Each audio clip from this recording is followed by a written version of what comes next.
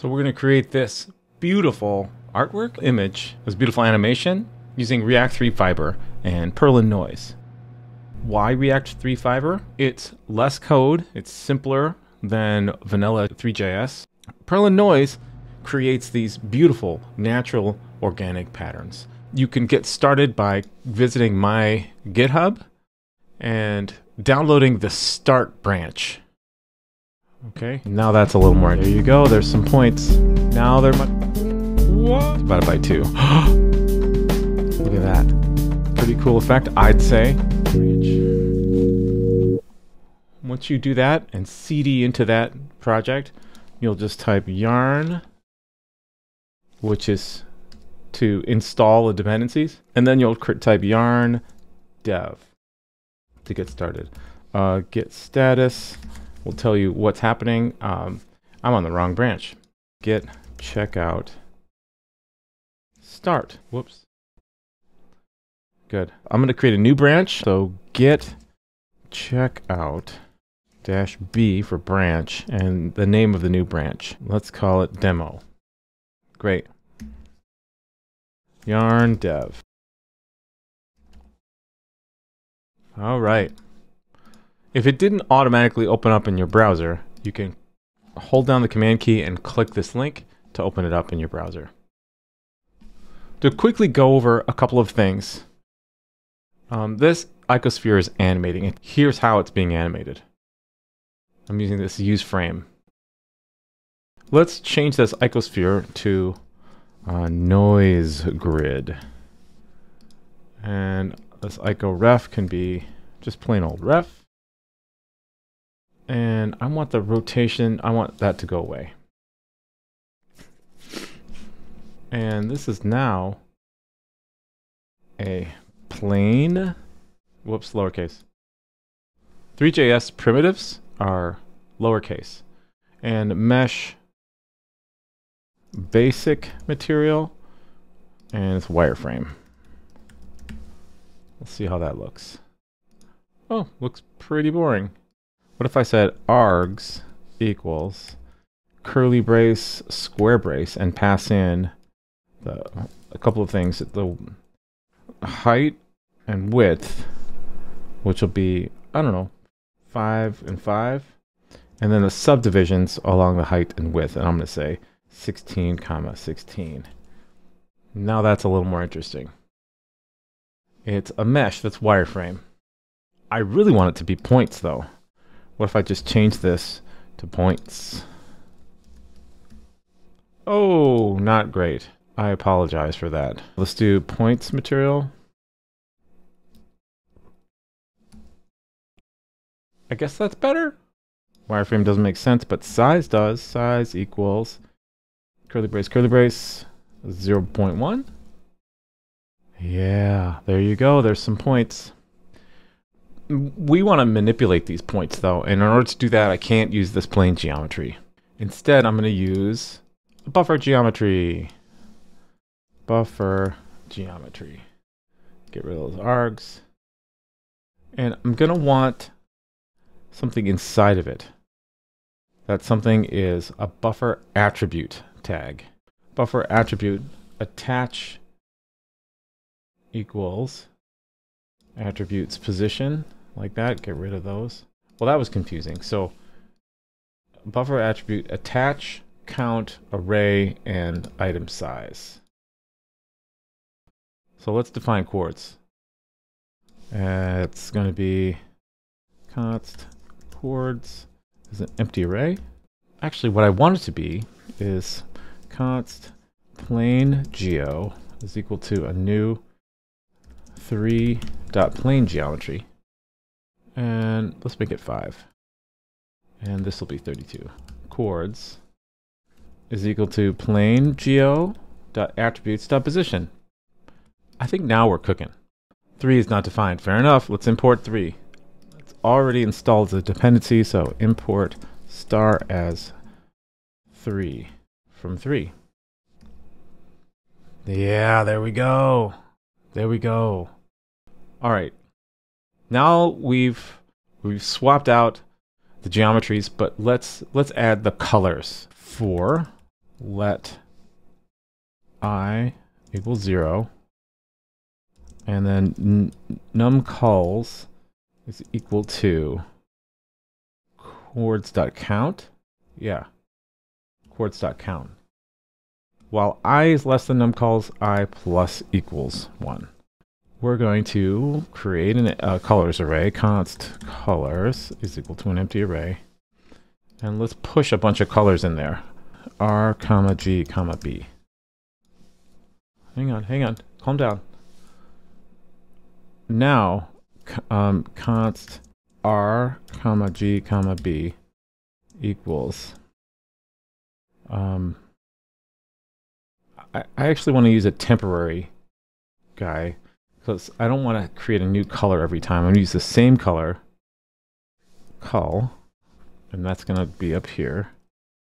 Const col equals new 3.color, because I don't want to create a new color inside this loop. It's a lot of going on here. 32 times 32, whatever that is. Great, we're setting a random hue and full saturation and half lightness. After we've done that, I want to say plain geo dot set attribute. And we want to set the color attribute and give it a float 32 array, which is that array we just created, passing that array we just created, and the item size is 3. 1, 2, 3. Let's see how that looks. I said, let's see how that looks. It looks the same because I didn't tell it to use it yet. Sorry, I did tell it to use it. However, I didn't say I wanted to use vertex colors. So let's do that. Vertex colors, like that.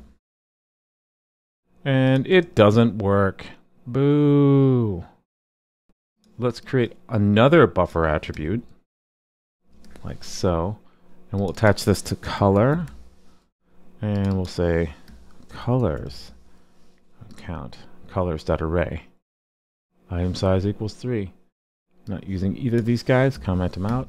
Save. Oh boy, there's an error. The problem is the array type. Unsupported data buffer. Right, so it needs to be a new 3.float 32 buffer attribute colors.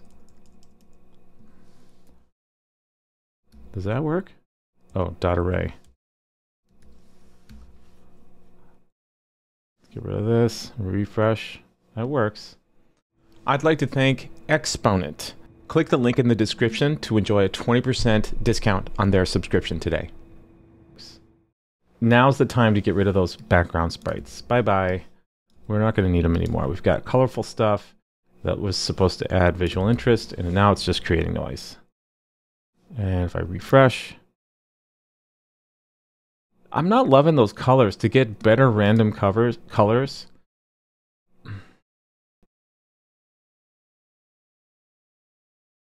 set RGB. And we'll treat those as RG and B values. I think that's the one I like.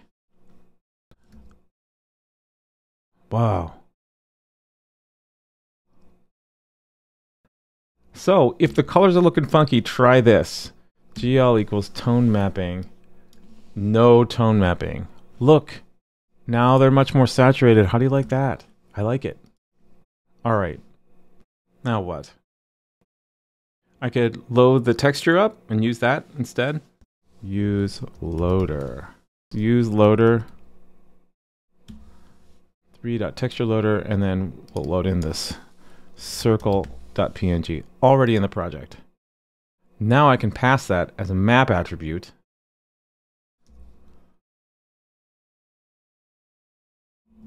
Sprite.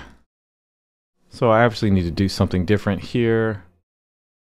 Can I say const sprite is equal to use loader?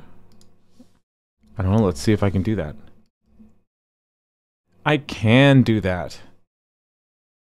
weird how that's mapped on there. It looks kind of junky. Oh, it's because of the size of the particle. Drop them down, they look better. Oh, should we add noise? So import improved noise from dot improved noise. That's right here. Isn't that great? Let's instantiate the noise before we use it. Const noise equals new improved noise. And now, instead of randomness, red, green, and blue. That's a little more clear. Inside the use frame method, what if I were to? So GitHub Copilot knows what I've written before and it wants me to use it again. And I like it. So I'm going to grab a reference to the geometry. I set up that reference up here. Needs update. Equals true. Whoa! Look at that. Hang on, I think it's depth right. And that's going to fix the little black corners on each one of those sprites. Depth right. False. And refresh. See the change. It didn't work. Oh, because it needs to be transparent, I think. Transparent. Save, refresh. Yeah, transparent works. So this code was pretty effective. This HSL, though, sucks. Instead of that, I want to pick two colors. High color is white, and the low color would be kind of a dark blue. I've chose to define them passing in floats for each R, G, and B channel. Now, instead of set HSL, let's do lerp colors. Yeah. And let's start with a multiplier of 1. Let's see how that looks. It looks nice. If we multiply it by 2, we should get more contrast. By 3, still more contrast. Isn't that nice? To get this animating, I want to use this delta, this current time. What is all this? What is all this up here? I don't need any of this anymore. What was I doing? Oh yeah. So in the use frame, the noise is being generated based on the position of these points. And I want to animate it. So instead of just passing in the same static values each frame, I'm going to pass in t. Actually, elapsed time. Like so. What is elapsed time? It's 0 to start with, and then we increment it each frame using this delta. The delta is the time since the last frame. Is elapsed time plus equals that delta divided by 2. Look at that. I didn't expect it to work so quickly. You could increase the resolution like so and drop the point size while you're at it. So we'll have, oh, what happened? Reload. Oh, that's so nice. It doesn't look exactly like this. So the points are a little bit bigger and the noise is behaving differently because GitHub Copilot shows some different values. Like when I'm passing in the position, I'm scaling it down a little bit. And the reason it's doing that, hang on, help me out here.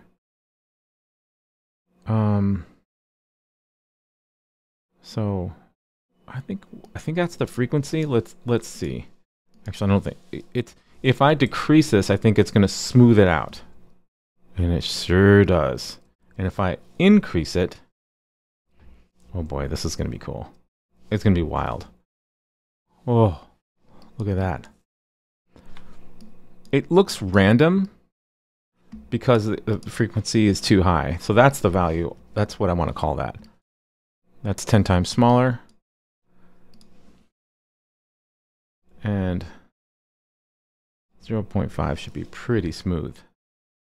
Yeah, that's so nice. I don't know, 0.9 might be nice. Let's call this the frequency. Const noise frequency is equal to that value. And then we can replace this with that, so it's one value. We could call this noise amplitude. If I drop that value down, it gets really smooth. Also, I'm just going to call it noise amplitude. Noise amp. And let's define that as 0.5 or 1.5.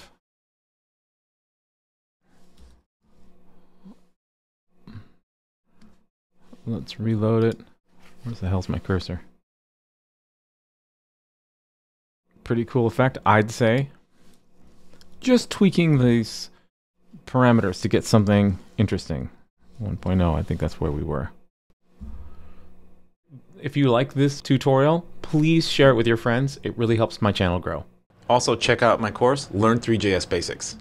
Available now. Thanks so much. Bye.